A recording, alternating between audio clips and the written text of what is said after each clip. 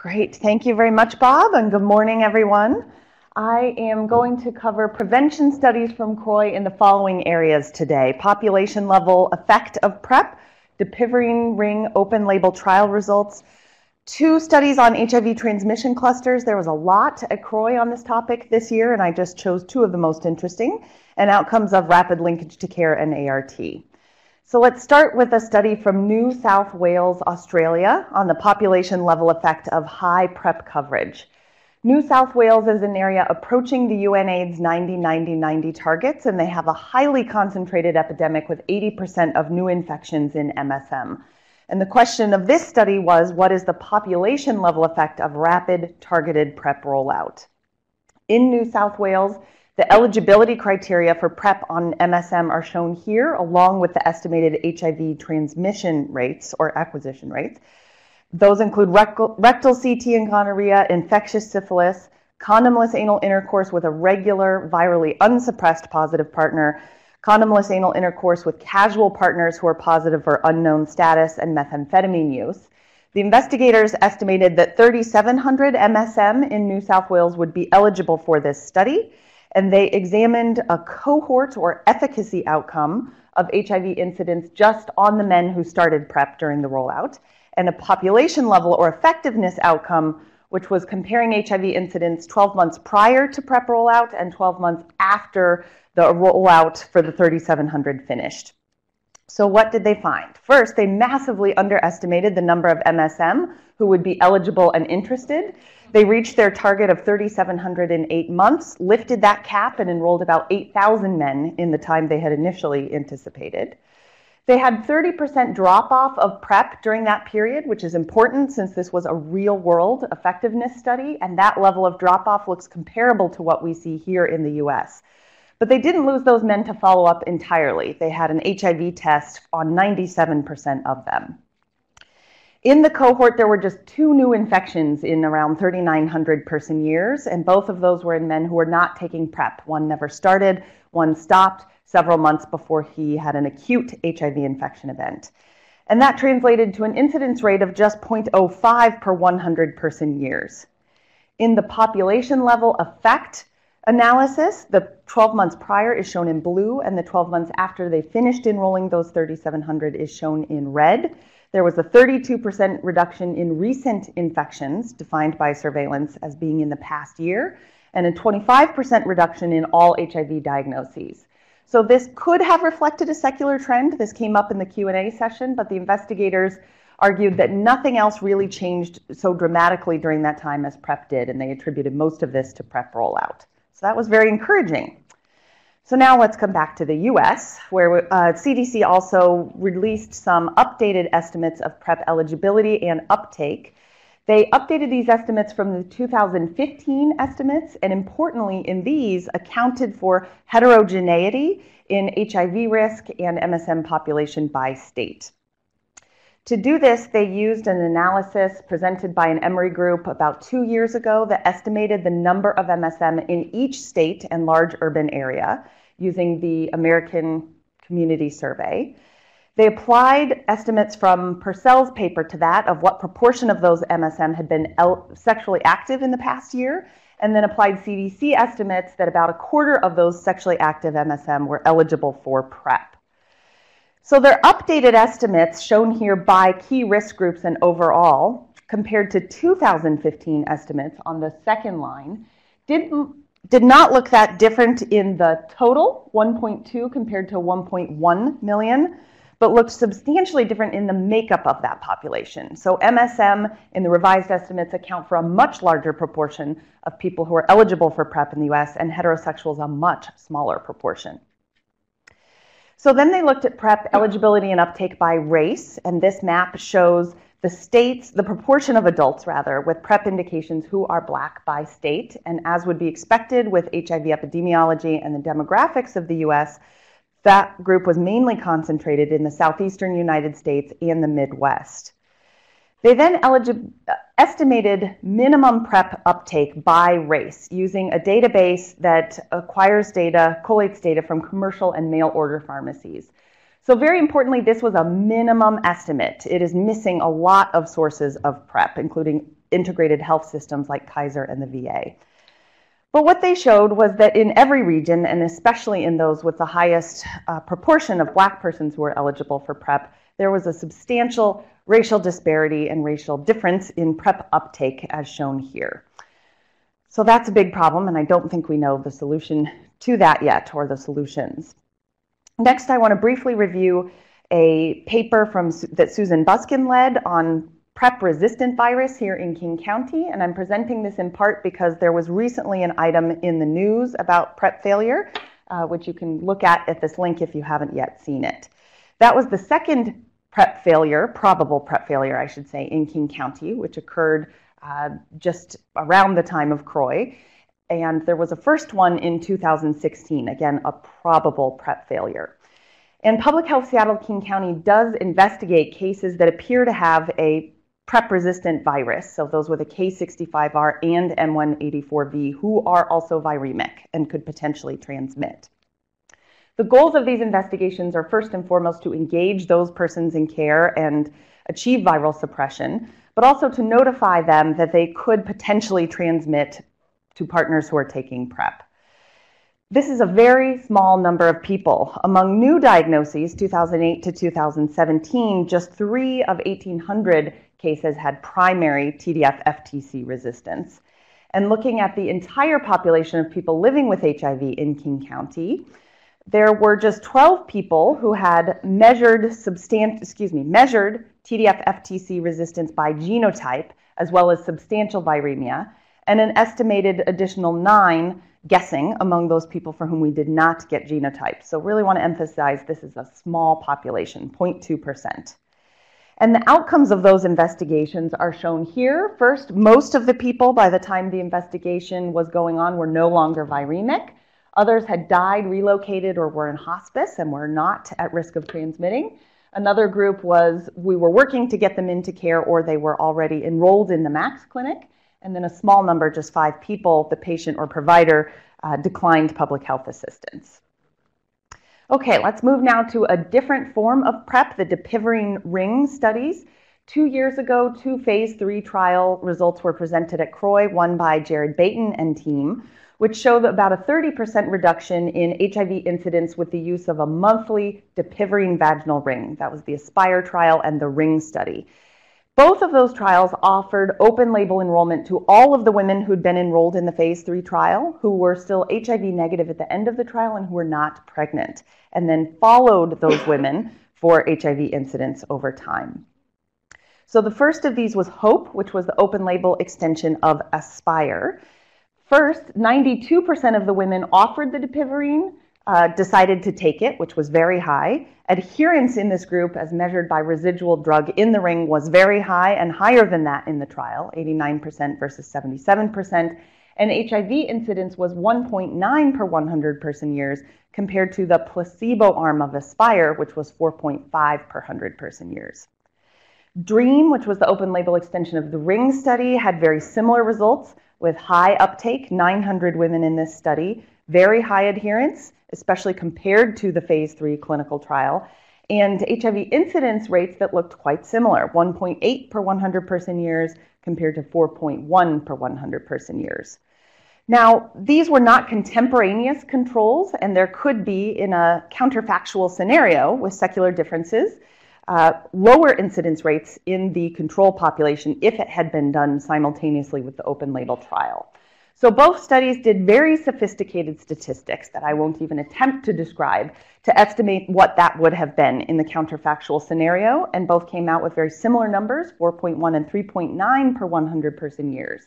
So the incidence of 1.8 or 1.9 per 100 person years was substantially lower. And essentially, I think the lesson of this was that when women knew the safety profile and the efficacy of the dapivirine ring, they were even more willing to use it and more adherent to it. So this was very promising. Okay, going to switch now to transmission clusters and give just a minute of background for anyone who may not be familiar with this. HIV nucleotide sequence data is obtained by public health from the HIV clinical genotypes that are sent. So those are routine clinical genotypes, and the sequences are obtained for public health purposes. Transmission networks are those networks of cases or viruses that are genetically related. And CDC funds health departments to use the phylogenetic data to focus prevention efforts. Exactly how that is done remains somewhat unclear, but we won't get into that in great detail. So at the time of this study, there were 27 participating jurisdictions, but soon all jurisdictions will be participating in this. And CDC conducted this study with the objective of detecting rapidly growing clusters to initiate prompt, focused public health action. So they defined priority HIV clusters as those that were both recent, meaning had happened within the past 3 years, and rapid, meaning that at least 5 individuals in that network had been diagnosed in the past year. Among the participating jurisdictions, about 52,000 people were diagnosed with HIV during that time, and there were 60 clusters that met that priority definition, with between 5 and 42 people in each cluster. Those came from all regions of the country and 20 states. The transmission rate in the clusters was estimated to be 42 per 100 person years, with a range of 21 to 32, which compares to 4 per 100 person years overall, so substantially higher transmission in those clusters. They then looked at the makeup of cases in the clusters versus cases that did not cluster, and as would be expected, a substantially higher proportion of clustered cases were MSM and were young, but also a much larger proportion were Latino, and a smaller proportion were Black. Importantly, though, I think that largely reflects the jurisdictions that were participating in this. As she said in the Q&A session, a few jurisdictions were driving the race ethnicity differences, and although she didn't say it, I think that essentially what we're seeing here is Texas. So that doesn't necessarily reflect the entire United States.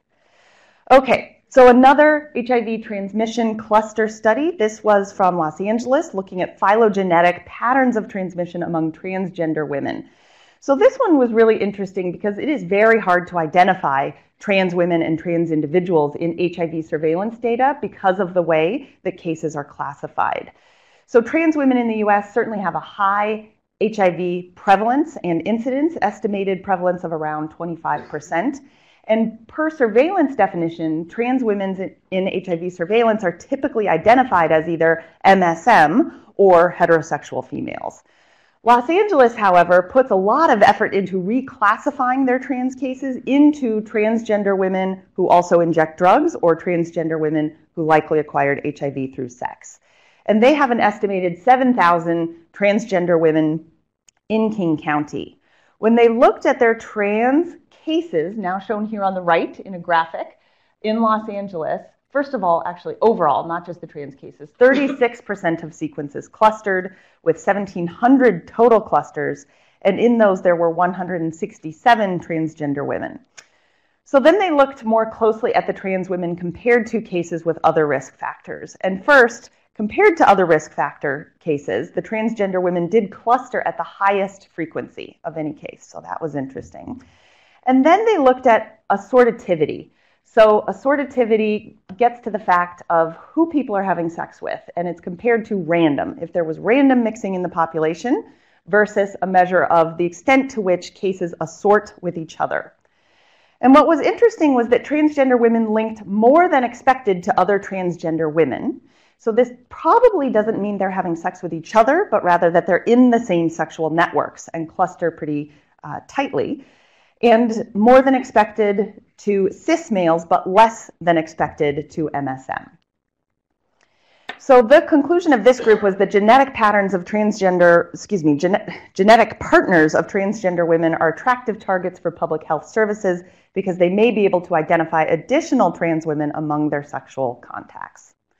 Okay, last study was outcomes of the rapid initiation of ART in San Francisco.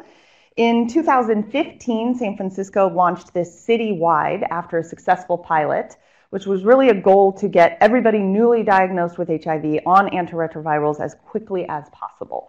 So the rapid protocol is that all new confirmed cases should be linked to care within at a maximum 5 working days, ideally within 1 working day, typically the same day. And at that first care visit, that antiretrovirals should be started unless there is a risk for fatal iris. So they worked a lot with providers around the city to try and get this to happen, and showed their outcomes here.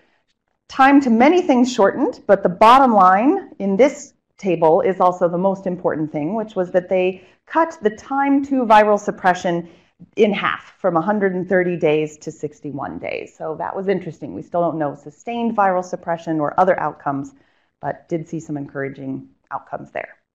Okay, thank you very much. Next up is Dr. Collier.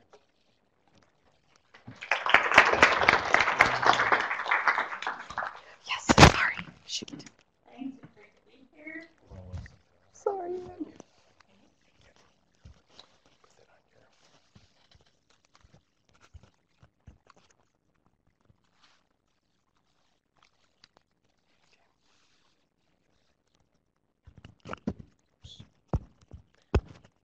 Does that work? Or you should probably maybe put it over here. Okay, is that better? So great to be here. And we are going to dive into antiretroviral therapy. Here are my disclosures, mostly grant support from NIH, and then I am a DSMB of a Merck-sponsored study. So we're going to talk initially about FDA-approved agents and regimens, and then about a few issues of investigational art. As Julie mentioned, there's way too much to cover, so these are highly selected. The first thing we're going to talk about is bictegravir, and this is just a background slide for those of you who've not heard of this. This is a potent integrase strand transfer inhibitor. It's active against first-generation integrase inhibitor resistant isolates. It does not need boosting, and it has no food requirements. It has a very long half-life, so it can be dosed once a day, and it was FDA approved as a fixed dose combination called Bicteri with 50 milligrams of bictegravir, TAF, and FTC. There were several studies of this fixed dose combination at the conference, and I'm just going to highlight two of them. One was a switch study that showed 48-week data of this combination, people switching from the fixed dose combination of Triumeq with dolutegravir, 3-TC, and nabokivir to this new bictegravir-containing formulation, had over 500 patients. These patients had been virally suppressed on their original formulation, and the bottom line of this, no matter how you looked at it, was that the switch resulted in comparable outcomes. This is virologic, and then there was adverse events, renal biomarkers, and they did not see any resistance in the very small proportion of people who failed virologically. I'm highlighting this study, even though it's only a 24-week study, because it's a very large study in women. Almost 500 women who had virologic suppression either on a boosted PI or an integrase inhibitor containing regimen were switched to this new fixed dose formulation, and it looked very similar in terms of virology, adverse events, numbers of people who quit, biomarkers. So I think this is encouraging data, and it's fairly unique to have this much data on women on a relatively recent approval. The next FDA-approved compound is one you may not have heard about. It's ibalizumab. It actually was approved during the week of CROI, and it is a compound that has been developed to treat people with HIV who have highly resistant virus to other compounds, and it's approved for use in combination with other antiretrovirals. It's a humanized monoclonal antibody. It's an attachment inhibitor. And the data that was presented in CROI was about the resistance pattern of this compound in their phase 3 study, which involved 40 patients. 38 of those had resistance testing using a monogram phenasense assay.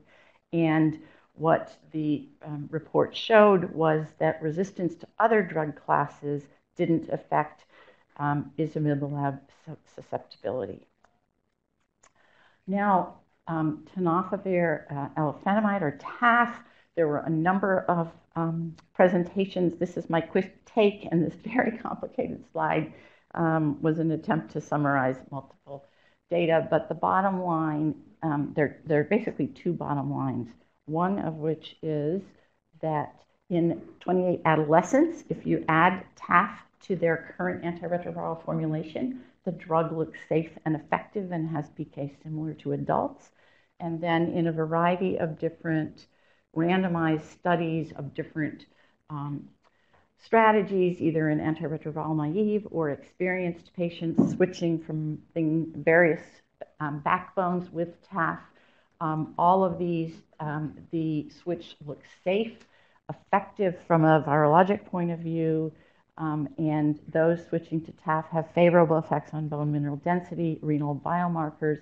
But in the one study that was a 48-week study, there were significantly worse effects on total cholesterol, LDL cholesterol, and triglycerides, presumably because of the removal of the positive antihyperlipidemic effect of TDF. There were multiple presentations supporting the association between the use of abacavir and cardiovascular risk, and it was really the sum total of the data that I thought was worth highlighting. There were two human studies, one mouse model study, one in vitro study, all of them done by different people with different methods, and they all supported this association. So it's really much more data than has been presented before. Just to give a glimmer of the human data, the Swiss cohort did a study where they did coronary CT angiograms in over 400 people, and then they did a very sophisticated analysis, which I'm also not going to describe, to address confounding factors in their population. And abacavir was the only one of the 10 commonly used antiretrovirals to be significantly associated with high-risk plaque and coronary artery disease. In a completely different study, which was a platelet function sub-study of a prospective randomized study, which was switching people from abacavir 3TC to TAF-FTC with a stable third drug. These investigators described that switching was associated with lower platelet reactivity after the switch to TAF. So now we're going to jump into a few issues with respect to investigational antiretrovirals. And the first that I wanted to mention is a drug called MK8591, which currently doesn't have a name, but is a novel nucleoside reverse transcriptase translocation inhibitor. And I tried to find a picture of translocation, and I couldn't find one on the internet that I could understand. But bottom line, this is a reverse transcriptase inhibitor that interferes with reverse transcription at two different mechanisms.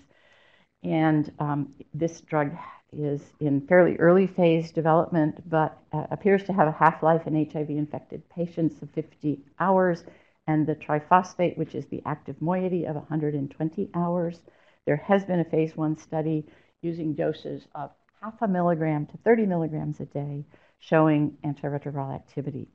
The other thing that is useful to know is it appears to be active against NRTI-resistant variants, and phase 2 studies are underway. The study that was described at CROI was mostly a pharmacokinetic study. It was a double-blind, placebo-controlled study in HIV-negative individuals with doses of 0.25 milligram, 0.75 milligram, and 5 milligrams, which were given daily for 4 to 6 weeks. They had an optional vaginal and rectal biopsy sub-study that wasn't very useful because not very many people enrolled. Of the 36 treatment courses, there were 4 drug adverse events. All were mild and moderate. And the striking information was the PK. There was a steady state intracellular triphosphate levels were more than tenfold above the IC intracellular triphosphate IC50 levels. And in all individuals treated, including those in the lowest dose group, the levels were detectable for 30 days after dosing. So this appears to be a compound that is well tolerated with very long half-life and levels that are shown to be effective at suppressing HIV. And I suspect we'll hear more about it both for treatment and possibly for prevention. And the last thing we're going to talk about is the idea of using 2 drug regimens for treatment of HIV. And this seems to have caught the attention of a number of investigators. There have been several studies, some with negative, some with favorable results to date. The data that were presented at CROI were very similar to the kinds of previous data that were presented. This was a randomized open-label 48-week study of 145 persons who were antiretroviral to naive, were antiretroviral to naive. They were treated either with the dual regimen of a ritonavir-boosted dolutegravir plus 3TC or the same 2 drugs plus TDF. And bottom line, in terms of efficacy, is that the results appeared to be similar. There were numerically fewer related adverse events to the drugs with the dual regimen.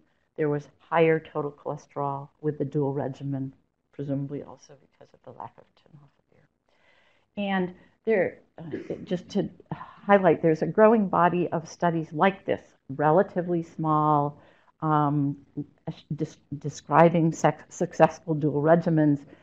The successful ones have all been either boosted PI plus lamivudine or second-generation integrase inhibitors plus NNRTI. And many of you may also be aware that there is the FDA approved the first fixed-dose combination of a dual regimen recently. Currently, in both European and US treatment guidelines, these are viewed as alternative regimens to be used only in special circumstances. And there was a really terrific talk about antiretroviral therapy that reminded everybody that there are really lots of questions about these regimens that need to be addressed before they really should be considered mainstream. And I think the bottom line for the CROI antiretroviral implications for clinical are that antiretroviral drug development is continuing. Recommended art is continuing to evolve, and so stay tuned in the future and please support research. And thank you very much.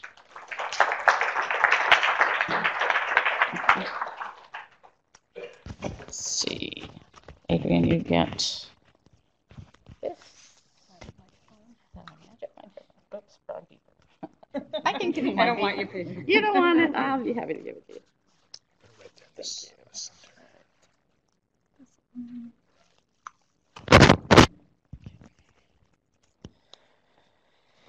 Thank you. Thank you. All right, so I have the delight to be able to summarize some cherry-picked talks on a variety of topics, but focusing on comorbidities and clinical outcomes in people with HIV. And the priority topics that I chose to focus on were TB, aging in the HIV population, alcohol substance use disorders, and hepatitis C. So I'll be presenting abstracts for all of these. So first topic near and dear to my heart, tuberculosis, TB, HIV. TB remains the leading cause of mortality in people with HIV worldwide. But one way to prevent that is using TB preventive therapy. Unfortunately, globally, uptake has been very poor, and one big barrier to getting people with HIV on TB preventive therapy is that duration of treatment is very long. 9 months of isoniazid, up to 36 months in some places is recommended. And there are shorter regimens for TB preventive therapy that have been approved, but very little data in people with HIV on antiretroviral therapy. So based on a mouse model from about 10 years ago that showed that a shorter regimen of an intensive treatment regimen might be as effective as the current 9-month single drug regimen, this group, the ACTG, conducted a multi-center, open-label, phase 3 randomized control trial comparing 2 different TB preventive therapy treatments in people with HIV, many of whom are on ART in, I said 10 countries. So it's a non-inferiority design, and the comparison arms were the standard of care, which is 9 months of daily isoniazid, which is what we use here primarily as a first-line regimen. And then the intervention arm was 1 month of daily isoniazid and rifapentine. And rifapentine was weight-based dosing. So 1 month versus 9 months of therapy. They had a long follow-up to follow for incident TB outcomes and death. So 3 years after the last enrollment, so at least 3 years of follow-up for all people. And the primary outcome was a combined endpoint of active TB that occurred, TB-associated death, or death from any unknown cause. And there were also secondary endpoints of safety, tolerability, all-cause mortality, and drug resistance, as well as pharmacokinetics, because of the importance that is increasingly being realized of TB therapy with antiretroviral therapy, potential for interactions.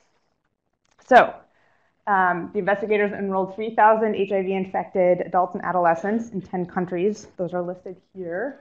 Africa, Asia, South America, and the US were all represented. Both high-burden settings and non-high-burden settings were represented. Anybody with HIV from a high-burden setting could be enrolled, but for people with low TB incidence settings, they enrolled participants who were either skin test positive for TB or quantiferon positive for TB. So on average, these were 35-year-olds. Median CD4 count was relatively high, reflecting that more people are getting on ART at higher CD4s, so about 470. You can see the vast majority, about almost 90% of participants had CD4s greater than 250. About half of participants were on ART at entry, and only efavirenz or nevirapine anchored regimens were allowed for this trial because of drug interactions, potential for drug interactions with other HIV ART regimens and the rifapentine in particular.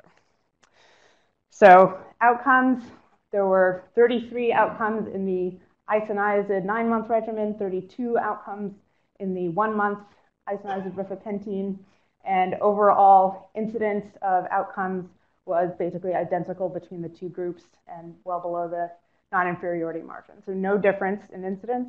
And then looking at breakdown by sex, CD4 count, and baseline ART status, also no difference seen in the two study arms.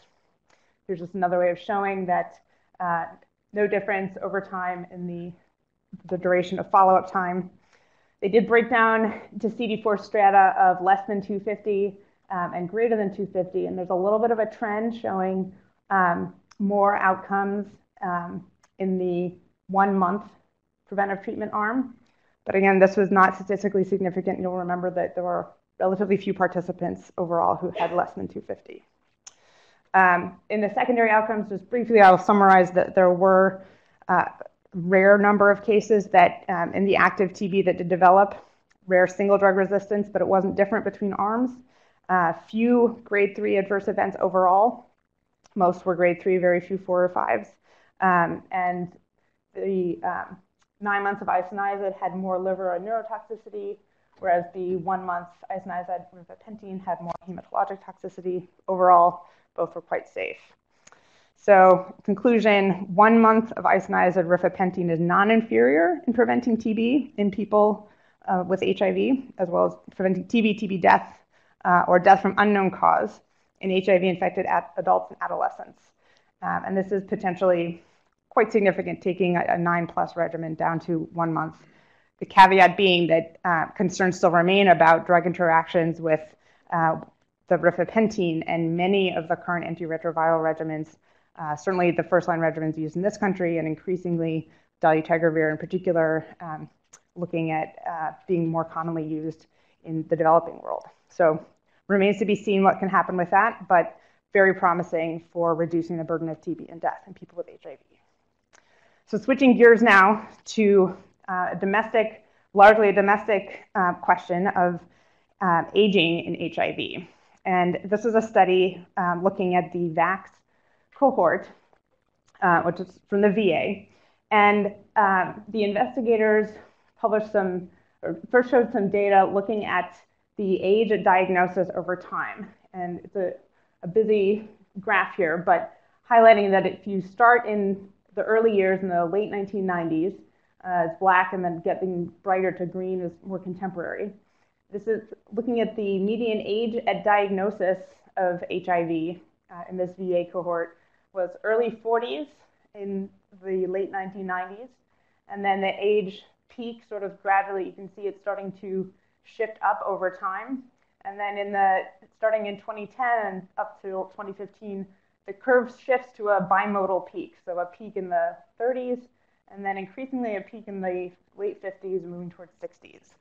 So there's this increasing peak of people being diagnosed with HIV at a later age. And they also noted there are delays in diagnosis of people being diagnosed at later ages with more severe, more advanced HIV, lower CD4 counts, more AIDS-defining illnesses when they're diagnosed at older ages.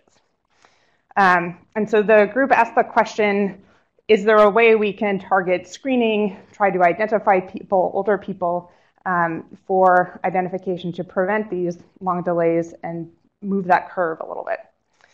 So they did a pretty interesting study looking at common non-AIDS illnesses in their older populations, and kept keeping in mind the background that currently the CDC recommendations for HIV screening are between 13 and 65, but do we need to extend that bounds upward, and who do we screen with that generalized screening?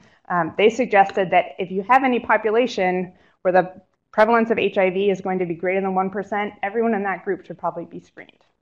So keeping that in mind, they looked at a number of non-AIDS conditions, and I'll highlight bacterial pneumonia and zoster. So looking just at the age groups, so this is both HIV infected, red bars, and HIV uninfected age-matched controls in the VA cohort. And you can see that bacterial pneumonia is relatively common as a diagnosis among people who are 40 and up. In people who are HIV negative, still is a 2% prevalence in this group, but much more common in people with HIV, so up to 13%. So if you look at the relative risk of this non-AIDS condition in people with HIV versus not, they calculated the relative risk for each of in each age band, and then they were able to calculate a pre-test probability of somebody having HIV if they were diagnosed with this non-AIDS condition. So for example, 1% of less than 40-year-olds had bacterial pneumonia. 6.6% of people with HIV had bacterial pneumonia in this database. Relative risk is 5.3%. So without knowing anything else, somebody less than 40% has a 0.3% probability of having HIV. But if you know that they have bacterial pneumonia, use this relative risk, that bumps up their risk for having HIV to 1.58. And so you can see by doing this risk adjustment, with all of the age bands, the pretest probability of HIV was between 1.5 and almost 4% for all of the people with bacterial pneumonia. So this raises the question, should we be screening everyone with bacterial pneumonia for HIV in all age groups, because their pretest probability of having HIV is already well over 1%. They did the same kind of calculations with herpes zoster, and here the pretest probability of HIV in all age bands range from 2 in the highest age bracket, where herpes zoster is relatively common, HIV positive or negative, but particularly in the other age bands, less than 40, 40 to 50, 50 to 60, pretest probability of HIV was between almost 7 and 11. They looked at a few other conditions, thrombocytopenia, lymphocytopenia, and anemia. And the conclusion here was that in all of the age bands less than 60, you ended up with a pretest probability greater than 1% for lymphocytopenia and anemia. In 60 plus, there was not enough of a difference to move that pretest probability up. So overall, the group concluded that we're seeing a high number of new diagnoses in the aging population. People with older age with HIV are more likely to have certain non-AIDS defining conditions, but these provide an opportunity to increase testing by being a signal that there's more likely to be HIV among this group. So they recommend HIV testing for anybody at all ages presenting with bacterial pneumonia, zoster, thrombocytopenia, and then in less than 60 people with lymphocytopenia and anemia. Okay, switching gears again. We're going around the globe and the population here, back to the 90-90-90 goals, and focusing on the third 90, getting people virologically suppressed. So considering the group of people who are incarcerated with HIV in the US in particular. It's a group with a lot of risk factors for poor HIV outcomes. People often have comorbid mental illness, comorbid substance abuse issues. And we can see this group showed that in a study they did, people with HIV who were incarcerated had pre-release rates of virologic suppression of almost 60%. People are incarcerated, ready access to medications. But post-release rates of virologic suppression dropped substantially to only 18%. And so what are the reasons for this? At post-release, people very quickly relapse to substance use if they had an existing substance use disorder. That makes adherence difficult. People have other life challenges that makes adherence difficult. But if there's this much virologic drop-off, there's no way that this third 90 of virologic suppression is going to be achieved in the population of people who are incarcerated. And that will have a network effect throughout their networks once they're released, if they are viremic and potentially transmitting as well. So this group asked, can we provide an intervention to address the issue of alcohol and drug relapse to try to help prevent people from relapsing on release from incarceration and make it easier for them to take meds consistently with the goal of improving virologic suppression. So they conducted 2 parallel randomized controlled trials, one looking at people with HIV with substance use disorder and one looking at people with HIV with opiate use disorder, recruited participants while they were still incarcerated pre-release, and randomized 2-to-1 to the intervention arm, which was a series of long-acting naltrexone injections to try to reduce cravings and prevent relapse, versus a placebo injection arm. So 1 injection pre-release and then 5 monthly post-release. What do they find? This is the group with opiate use disorders. Pre-release, the prevalence of virologic suppression was 37 in the treatment group, 55% in the placebo arm. So again, they look different, but they're not. They were randomized successfully. They're small numbers, but these are not statistically significant differences at baseline of virologic suppression. In the placebo arm, it went from 56 virologically suppressed to 6 months later, 40.7% were virologically suppressed. That was not statistically different. However, in the treatment arm, people receiving the extended release naltrexone, the prevalence of virologic suppression increased to 60.6% post-release, which was a significant difference.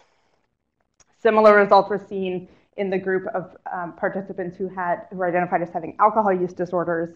The placebo arm, no significant difference in percent viral suppression post-release, whereas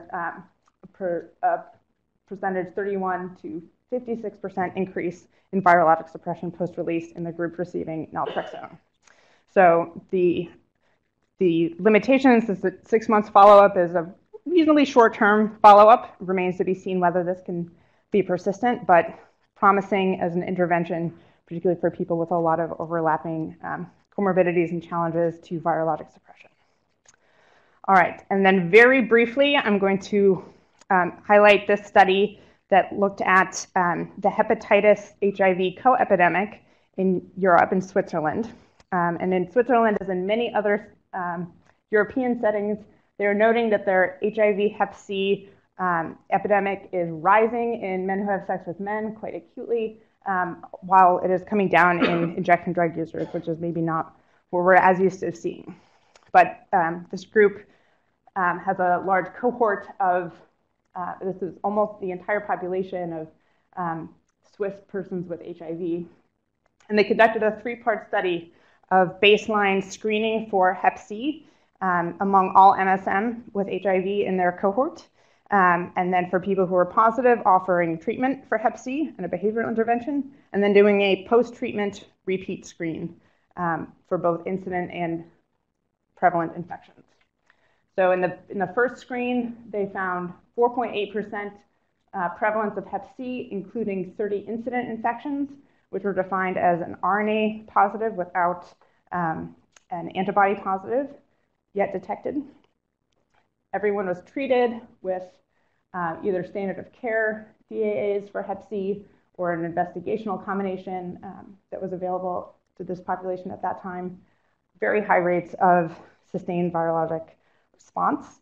And then the result in the phase C, the last sweep of a screen, there were 16 incident infections and then 12 chronic infections remained.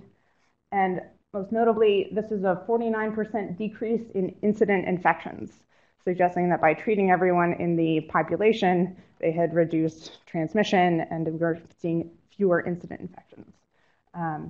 There was also a 92.5% decrease in chronic infections, which you would expect since you have treated everyone with a known infection, more or less everyone. So this was promising as an adaptation of the HIV treatment strategy for treatment as prevention to the hepatitis C epidemic as well. But a cautionary note, another abstract presented looking at France, which had a similar hep C epidemic in the MSM population with HIV, showed also high rates of hep C treatment uptake, but still an overall increasing incidence overall, with a fair amount of reinfection, suggesting more targeted need for pretty aggressive identification and treatment of people with hep C. I'm going to give a lightning round. This is going to go fast, I promise. Cryptococcal meningitis, not a huge problem in the US, still a very leading cause of mortality in sub-Saharan Africa of people with HIV. Results of the ASTRO study were presented that showed that adjunctive sertraline to standard cryptococcal treatment had no effect. That was disappointing. We still need better treatments for cryptococcal meningitis. More good news for TB and TB-HIV. The INSPIRING study showed that using TB treatment along with dolutegravir-based antiretroviral therapy with twice daily dosing of dolutegravir was equivalent, tolerable, safe, and antiretroviral efficacy equivalent to efavirenz-based therapy. So questions about dolutegravir interactions seem to have been overcome by BID dosing, and that should be fine to use with TB treatment going forward. Unfortunately, bictegravir, the new INSTI that Anne just talked about, even if dosed twice daily, still interacts with rifampin in TB treatment enough that it falls below the therapeutic level. So the manufacturer is not recommending bictegravir be used with rifampin-containing TB treatment. And then finally, some more potentially disappointing news for TB preventive therapy. The IMPACT study compared treating latent TB in pregnant women with HIV using the current recommended WHO guideline for immediate during pregnancy versus waiting until postpartum after pregnancy. Found similar safety for moms between immediate and delayed, but did see a slightly higher risk of adverse fetal and pregnancy outcomes in the immediate during pregnancy treatment compared to the postpartum TB preventive therapy. So keep an eye out for guidelines that may change around when women with latent TB and HIV should be treated after pregnancy. All right, to Bob.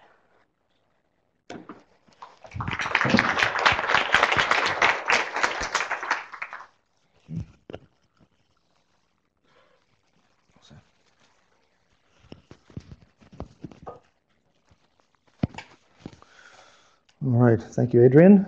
All right, hang in there. Last one. So I'm Bob Harrington, and I am going to cover the reservoir HIV vaccines and cure. So sadly, I have no disclosures. That's not my slide, but I guess we'll keep going. So first, this group out of Silicano's lab, the data was presented by Khan, was looking to find out what really constitutes the HIV reservoir. So just to remind everybody, what is the reservoir? If we start with a CD4 cell that's infected with HIV, that proceeds to this robust infection with replication-competent HIV, and 99% of those CD4 positive lymphocytes are killed during that primary infection. There's a very small fraction that are not killed. Those cells become latent. Those are the memory CD4 T cells, and they contain replication-competent provirus HIV, which is shown right here. But the question is, what are these cells? Are they all uniform cells? Are they all different? What really constitutes that true HIV reservoir. So this group started to answer that question by taking PBMCs from HIV-infected patients who are on therapy and who are suppressed. They took those cells, some of which had HIV in them. They stimulated them with PHA and got them to express HIV envelope molecules on their surface. And then they labeled them with broadly neutralizing antibodies directed against those envelope proteins, and then linked them to a magnetic bead and separated them. So they could separate these cells into those that were not infected and those that harbored a replication-competent HIV provirus that was able to express envelope proteins on its surface. And then they went to enrich those by doing FACS sorting. So this is just a sample of 2 patients here, 610 and 207. These are the controls showing that the cells that were not selected did not express very much envelope. But down here, the cells that were selected out had high degrees of envelope expression. So then they took those cells and they looked to see, did they actually make GAG, which is a structural protein of HIV, did they make GAG RNA in those cells? And you can see that the envelope expressing fraction made much more GAG RNA than the control cells. And similarly, those that had lots of envelope expression here also had higher rates of infectious units that came out of the virus. So it looks like they're enriching the cells for ones that truly have HIV in them. Then they set them up in a limiting dilution experiment, which they wanted to get single cells per well that had HIV in them. And they only had 3 patients here that they were doing this for.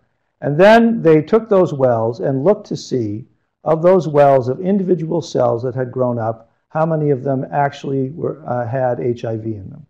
And the blue, the green, and the red are 3 different patients. And each line represents a single cell. And you can see that for many of the cells, they had full-length HIV that was expressed in those particular wells. So there were a bunch of them for this patient, there were 2 of them for the patient in green, and there were a few of them for the patient in red. If they're all exactly the same color, then they were all exactly the same provirus. So for the blue patient, all of them were the same. For the green, the 2 were the same. And for the red patient, one of the isolates was a little bit different than the others. So then they thought, well, okay, it looks like all these cells are the same, but how can we prove that? And they sought to prove it by looking at the T cell receptor. The T cell receptor on different CD4 cells should be unique. It shouldn't be the same. So to prove that, they looked here first. They looked at the T cell repertoire in healthy donors. So these are 3 different donors. They looked at 101, 99, and 90 different clones in those 3 healthy donors. And if the circle is clear, it means that there were no identical T cell receptors in that pool. So all different T cell receptors in these 3 individuals. ART-treated patients, there was one that had a few TCRs that were similar, but for the most part, they were all relatively unique. So then they went back to the patients that they studied, and they looked in the control cells in those patients, the cells that were not HIV infected, and looked at the T cell receptors in them. So they looked at 81 clones here, 13 here, and 19 here, and almost all of them were quite heterogeneous. This person had a few clones that were similar, but for the most part, they were all heterogeneous. When they looked in those cells that had HIV in them, again, and remember, almost all of them had identical proviruses in them, then they all had exactly the same, it was unique to each patient, but they all had exactly the same T cell receptor, suggesting that they're exactly the same cells. They had the same HIV provirus, they had the same T cell receptor, and that tells you something about the reservoir, that the true reservoir in HIV-infected patients really contains clones of expanded cells that contain replication-competent virus. And it might be the proliferation of these clonal populations over time that is actually a way that the reservoir is maintained, or in some people is expanded. So these individual clones, these T cell, memory T cells that exist in patients, that is the reservoir, maybe isn't thousands or millions of different cells. Maybe it's a few cells that are just proliferating and making up the reservoir in individuals. Okay, vaccine. This was presented by Green, who I think is a disciple of Lewis Picker, and I thought I'd include this slide, which is just some background from a publication by Lewis Picker, who's down in Oregon in Nature 7 years ago. He published this data using rhesus CMV, so cytomegalovirus, that contains SIV GAG genes, and used that CMV GAG to immunize rhesus macaques that have been infected with SIV. So this is the plasma viral load of rhesus macaques that were infected with CMV and then boosted with CMV. And there's 12 animals here, and half of them, when they were vaccinated with this CMV GAG vaccine, ended up with a plasma viral load that was very low or undetectable in most of them. Compare that to 9 animals who were vaccinated with a DNA vaccine and an AD5 vaccine expressing HIV proteins, and none of them were able to control HIV after vaccination. They did an additional analysis, and they looked at HIV DNA and RNA in tissue. So this is DNA and this is RNA. These are negative controls, so very low levels of DNA and RNA. These are CMV, GAG, vaccinated monkeys, and you can see again, GAG, these are, I think, 8 different monkeys, very low levels of nucleic acid in the tissue of all of these animals. And compare that to conventional controllers where you get logs higher levels of GAG DNA, or progressing animals that have even higher levels. So vaccination with this rhesus CMV HIV expressing protein vaccine led to very low levels of DNA in their tissues. Okay, so that's the background. So this group wanted to understand, well, how is this working? What are the actual immune responses that these monkeys have that is eliciting such excellent control of HIV? So it's kind of a confusing slide, but these are 6 different rhesus macaques, and this is just the GAG amino acid sequence here. Whenever you see a little block, it means that in that monkey, for those amino acids, they found an immune response that was directed against those amino acids, that part of the protein. So you can see here the ones in blue and the ones in green are the ones we'll focus on. One interesting thing is they found that none of these immune responses were MHC1 restricted responses, meaning the classic CD8 T cell response against a protein. They didn't find any of that in these monkeys. They found the blue or the violet boxes represent MHC class 2 restricted responses, which is a little unusual. And then the green are MHC-E restricted responses. So this was a surprise that part of the adaptive immune response that is not typically associated with control of viral infections, those were all the responses that they found in these monkeys. And some of these protein segments here were common to all of the monkeys, and they called those the supertope region. Okay? So what the heck is MHC class E? This was a big surprise. So MHC class E usually doesn't do this. It usually inhibits cell killing during normal non-pathogen antigen processing. So here's an intracellular piece of protein that is digested by the proteasome. It is then bound to MHC class E, which then migrates up to the cell surface, and it prevents natural killer cells from killing that cell. That's the usual function of MHC class E. There are some pathogens, TB, Salmonella, CMV, EBV, and HCV, that their antigens do get processed by MHC class E and can elicit the CD8 T cell response. And this is an area of intense investigation right now. But for the most part, MHC is known as an HLA allele that prevents the cell from being attacked and killed. So that was interesting, and they thought, well, we found this in rhesus macaques, so why don't we look and see what we can find in a different kind of monkey? And so they looked in I can't say this word. cyno monkeys. Let's call them cyno monkeys. And they compared cyno CMV with rhesus CMV and found that the rhesus CMV had deletions that the cyno CMV did not. It had deletions of 120 of these genes called unique long 128 and 130, and it had a deletion of unique long 146. These genes are involved in cellular tropism, and the 146 is involved in expressing a viral cytokine. So the rhesus vaccine had deletions of all of these, and it had MHC class 2 and E and supertopes.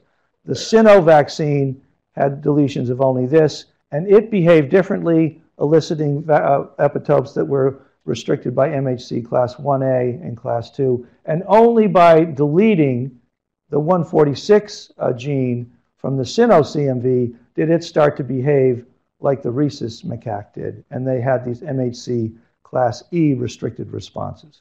So they dissected the differences between the rhesus and the cyno CMV and found what was responsible.